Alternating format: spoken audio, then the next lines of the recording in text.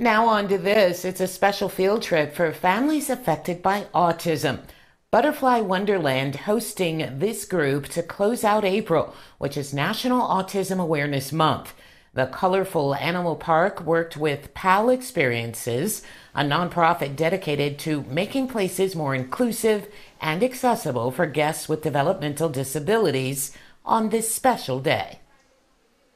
Going out and experiencing some of these jewels in our community, I mean, that's how you make family memories. And we have a lot of families, who really gravitate towards butterflies and the calm that they get when they visit. So today is really exciting.